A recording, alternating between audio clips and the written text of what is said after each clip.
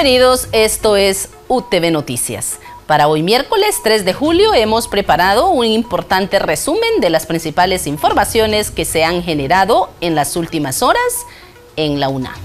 Los adelantos noticiosos se los presentamos a continuación. UNAH lleva a cabo lanzamiento oficial de los Juegos Deportivos Universitarios Centroamericanos Juduca Honduras 2025, donde la alma mater será sede. Máxima Casa de Estudios invita al estudiantado a participar en el concurso del logotipo de los Juduca Honduras 2025. Estas y otras informaciones a continuación. Este miércoles el Palacio Universitario de los Deportes fue el epicentro del lanzamiento oficial de los Juduca Honduras 2025. El evento fue presidido por el rector de la UNAH, Odir Fernández, en un acto en donde participaron autoridades universitarias, representantes de universidades públicas, atletas y estudiantes universitarios e invitados especiales. El periodista Daery Ramírez nos resume el alcance de esta jornada.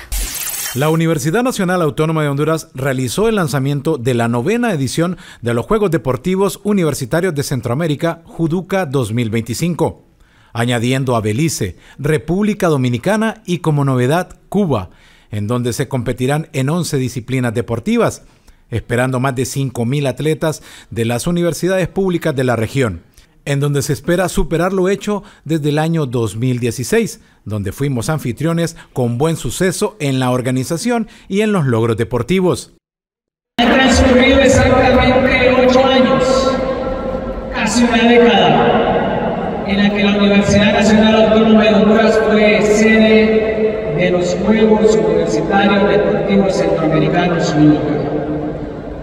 Y hoy volvemos a ese escenario internacional como anfitriones de la 9ª edición de los Juegos Deportivos Juduca 2025, siendo esta la máxima competencia deportiva que se convierte para todos como una oportunidad y un mecanismo tan valioso para promover el deporte, la cultura, el desarrollo integral y sobre todo de lo que somos capaces los jóvenes.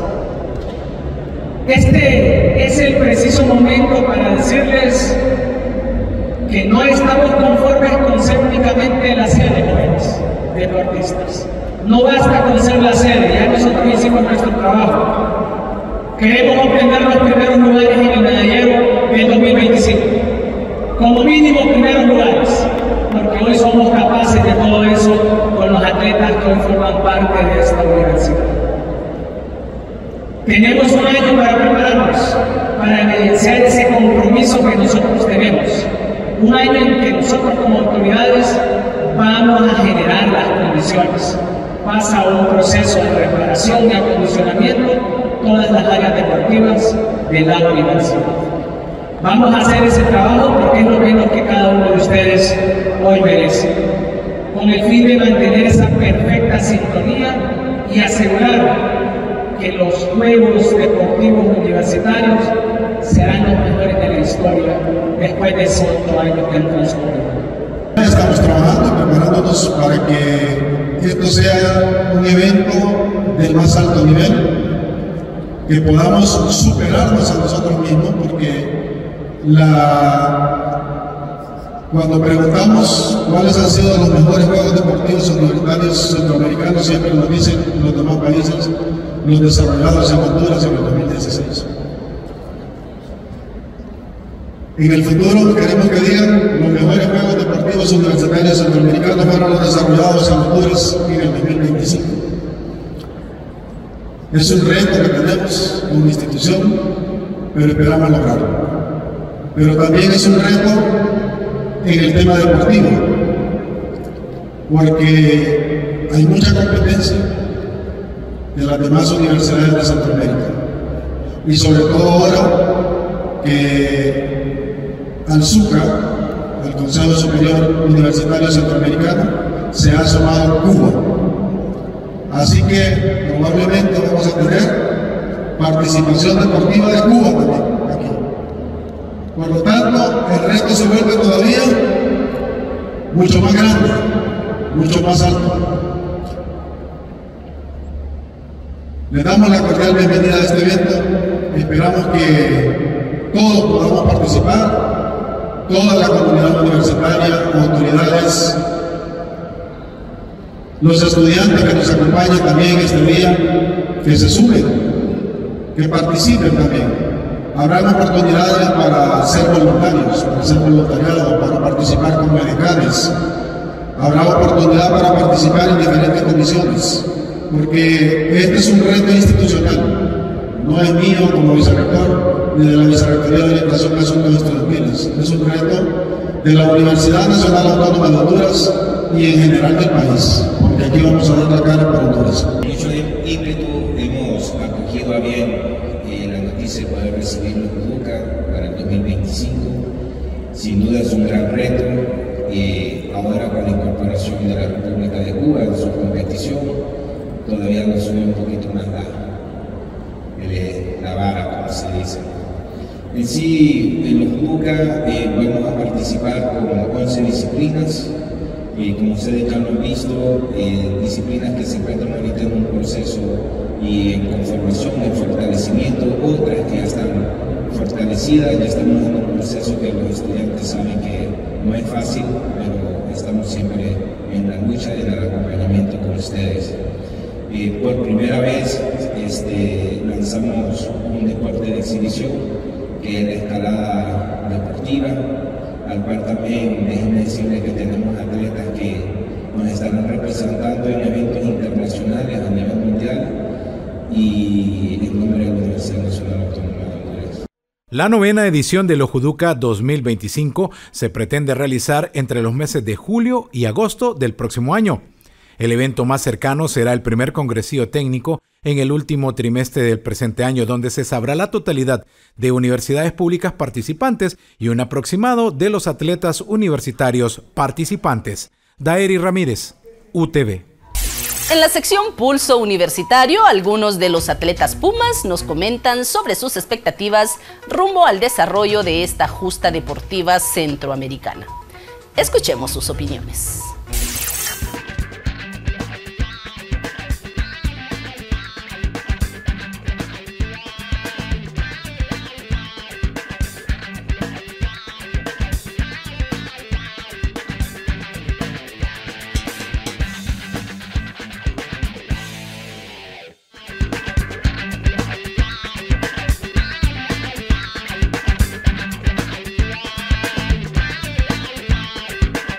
Las expectativas son muy grandes para todas las disciplinas. En este caso de tenis de mesa, las expectativas son un poco más grandes porque al ser un deporte que exige bastante, un deporte bastante físico y bastante técnico, nosotros nos encontramos todos los días entrenando día a día para poder mejorar y poder llevar el nombre de Honduras en alto. Ahorita tenis de mesa tiene total confianza de quedar a la cara por los Pumas ahorita en los UDUCA 2025. Tenemos excelentes atletas actualmente.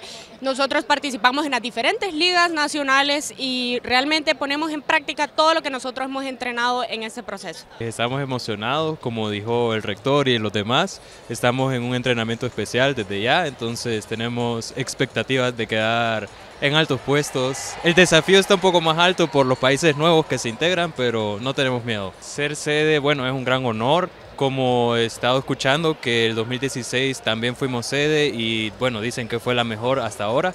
Entonces yo creo que vamos a superar ese año con el nuevo rector y las nuevas autoridades y todo lo que se viene. Estamos listos. Tenemos muchas ansias de ganar, la verdad. Estamos en unos preparativos con buenos resultados a futuro. Queremos no solo ser sede, como nos dijo nuestro señor rector, sino que también ser ganadores, ser parte del primer lugar y dejar en alto no solo al nombre de la universidad, sino que también al país y nosotros como atletas, y que invitar a todos los jóvenes que se unan con nosotros a las diferentes disciplinas y que los vamos a recibir con los brazos abiertos. Al nosotros ser atletas y formar parte de cualquier disciplina tenemos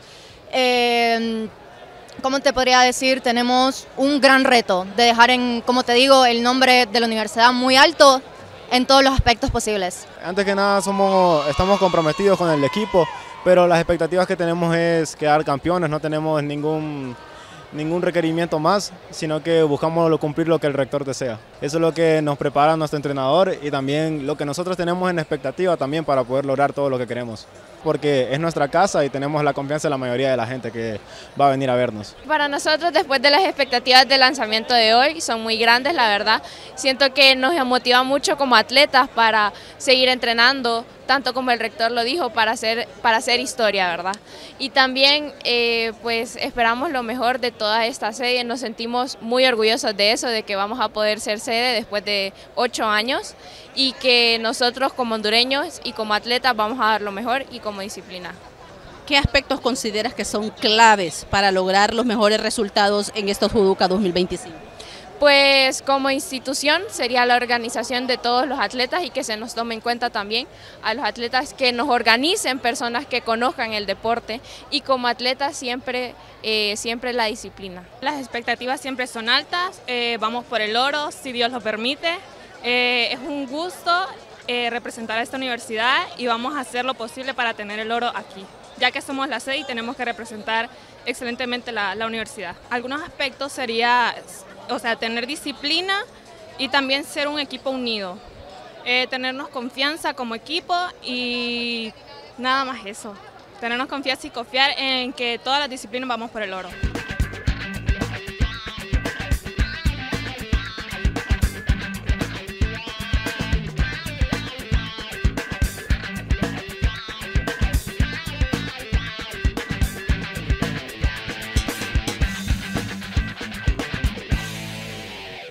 Y en los Juduca 2025, la UNAH será representada por 11 disciplinas deportivas. Una de ellas participará como deporte de exhibición. Nos referimos al equipo de escalada. Y precisamente es su entrenador, Karel Jiménez, quien nos comenta algunos datos novedosos sobre este equipo Puma, destacando que a nivel latinoamericano, Honduras es el primer país que tiene deporte de escalada a nivel universitario.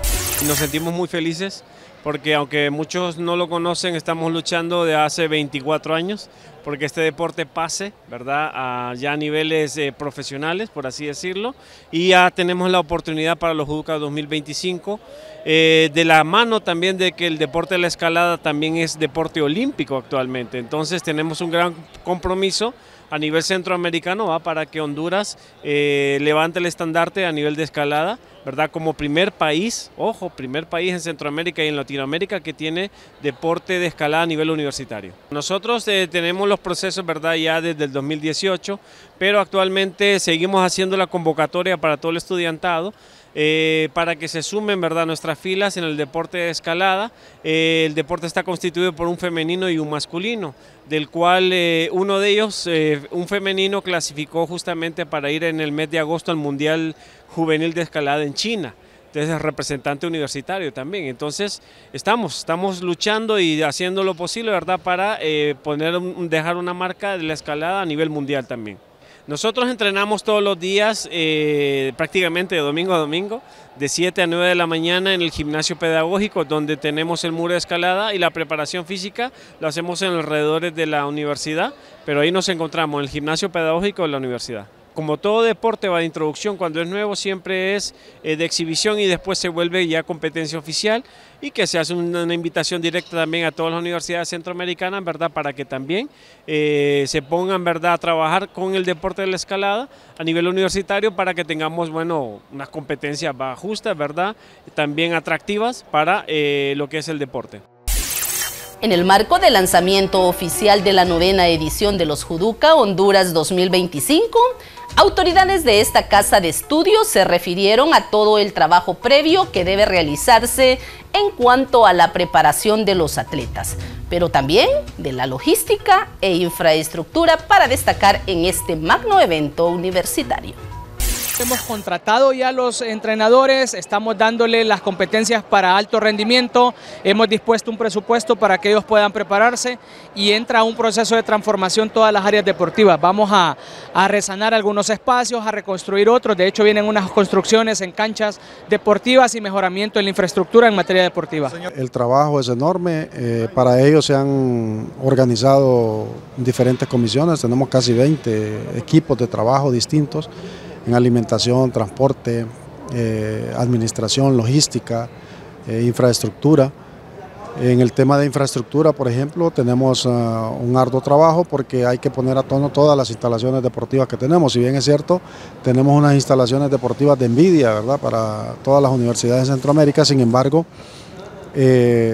requieren el mantenimiento necesario, ponerlos al mejor nivel, estar en el mayor nivel y tenerlos listos ya para dentro de un año. Es así que ya se está trabajando, ya hay un equipo trabajando entre la Vicerrectoría de Orientación, la Secretaría, ¿verdad?, de Infraestructura de aquí de la universidad y otras personas que se han involucrado también. Entonces ya están trabajando en el tema de diagnóstico de las instalaciones y para poder identificar qué es lo prioritario. Los trabajos de recuperación, de remodelación, de pintura y todo el trabajo que tiene que ver para tener estas instalaciones al máximo, se inician ya a partir de este año, ¿verdad? A partir de este año ya se inician estos trabajos y esperamos que en el transcurso de estos 12 meses, quizá 10 meses, 9 meses máximo, ya podamos tener las instalaciones en todo su esplendor. Siempre en referencia al tema de los Juegos Deportivos Universitarios Centroamericanos, la UNAH abrió convocatoria para el concurso de crear el logotipo de los Juduca 2025. La fecha límite para la presentación de propuestas es el próximo 19 de julio y pueden participar los estudiantes de las distintas áreas del conocimiento. Nuevamente, Honduras será sede del encuentro deportivo universitario más grande de la región.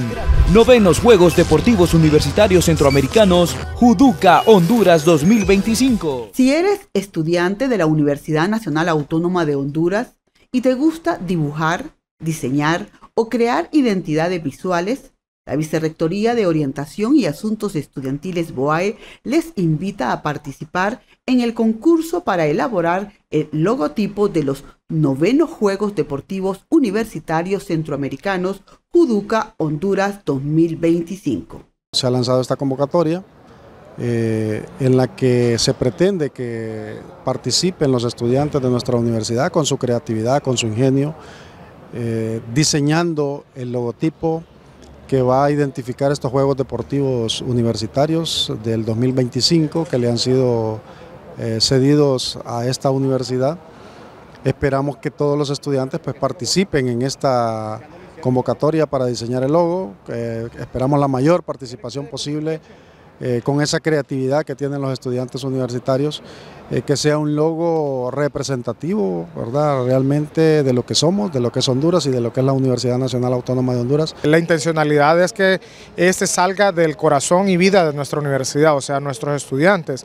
Este logotipo tiene que hacer características de la identidad nacional propia de nuestro país, identidad institucional de la autónoma y sobre todo que fomente la cultura, el arte, el deporte y que recordarle a toda la comunidad estudiantil que los únicos requisitos es que sean inéditos y que venga en un archivo editable y que sobre todo pueda hacerse una descripción de lo que significa el logo para que el jurado calificador pueda determinar y pueda premiar el mismo.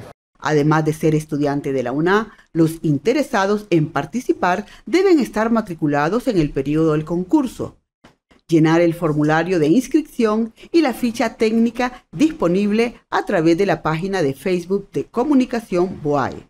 La convocatoria está abierta hasta el 19 de julio y la recepción de las obras del logotipo será del 20 al 26 de julio.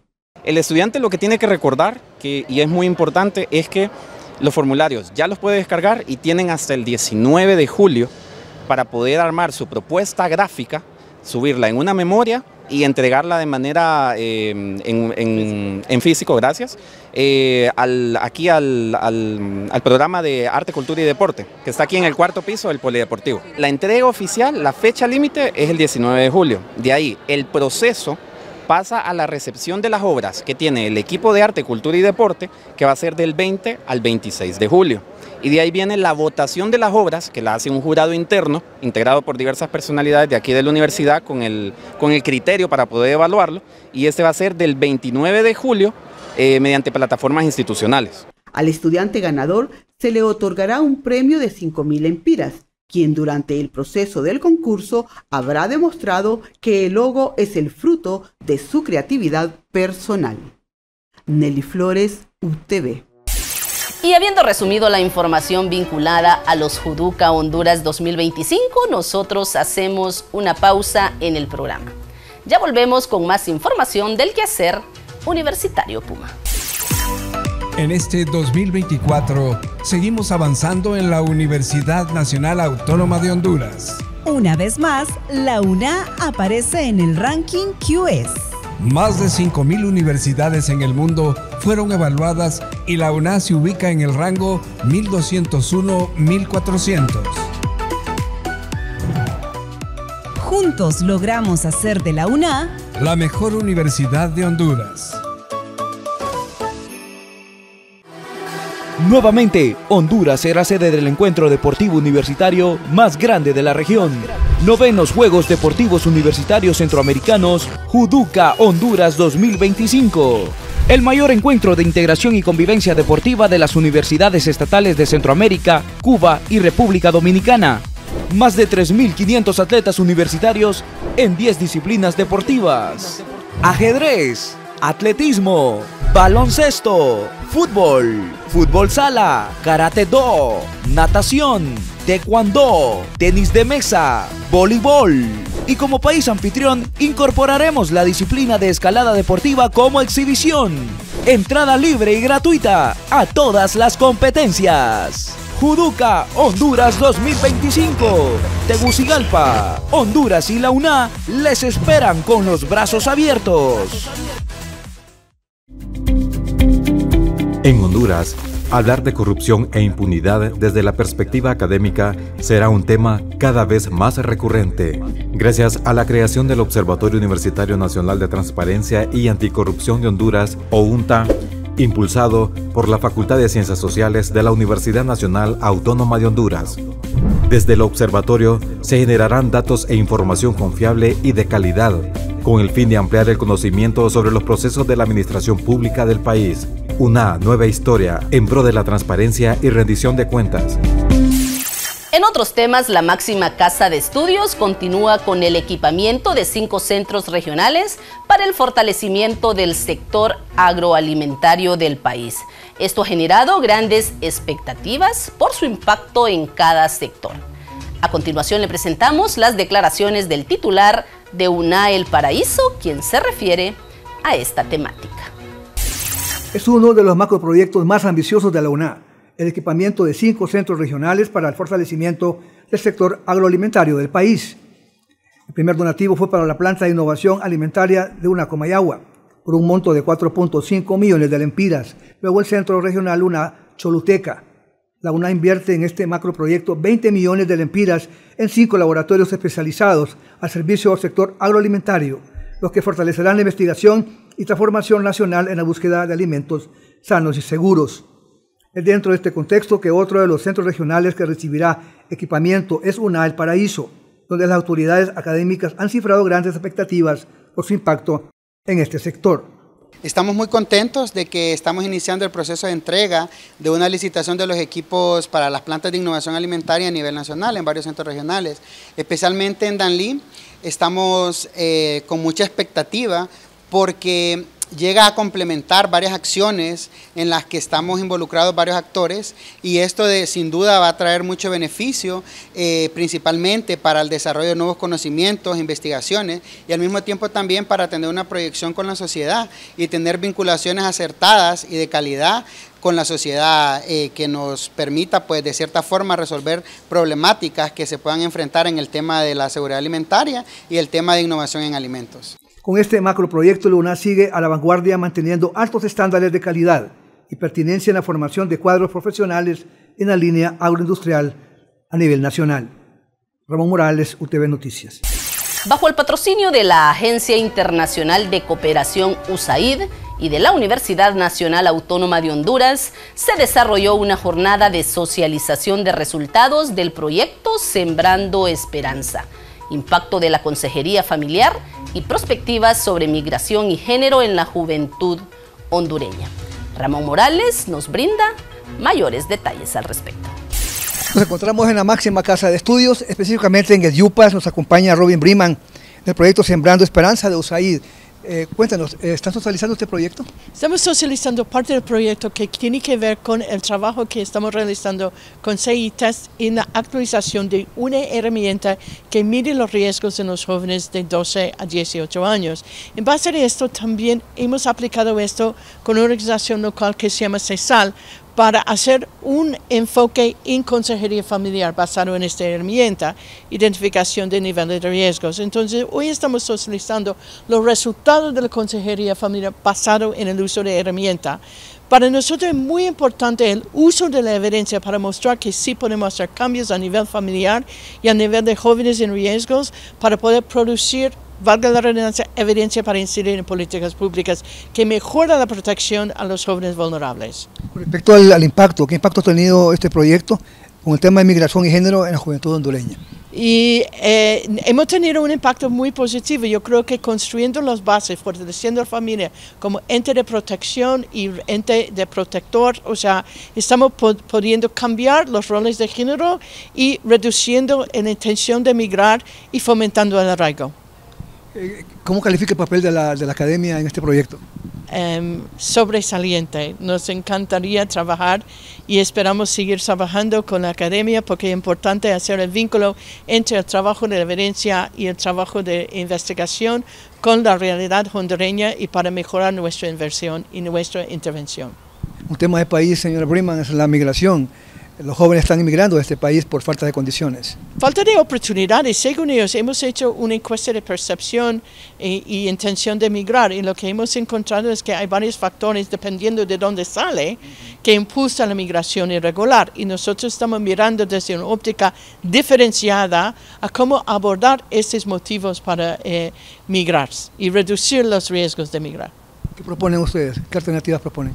Una gama de servicios y oportunidades que no existen en varias comunidades ahora, no solamente a tema económico, sino mejorar la calidad de la educación, a lo cual sí están haciendo un enfoque, mejorar el acceso de servicios, pero además mejorar o establecer servicios donde no existe, que están amigables a la juventud y ofrece a ellos algo donde participar.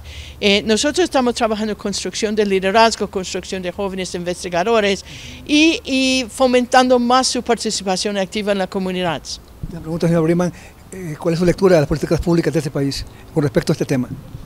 Mi lectura es que hay mucha voluntad y hay mucho que hacer. Hacemos a la señora Romy Briman, del proyecto Sembrando Esperanza de USAID. Ramón Morales, UTV Noticias. Por hoy ponemos punto final a esta emisión de Noticias Universitarias. Le invitamos a mantenerse pendiente de nuestras próximas ediciones informativas. Tengan todos muy buenas noches.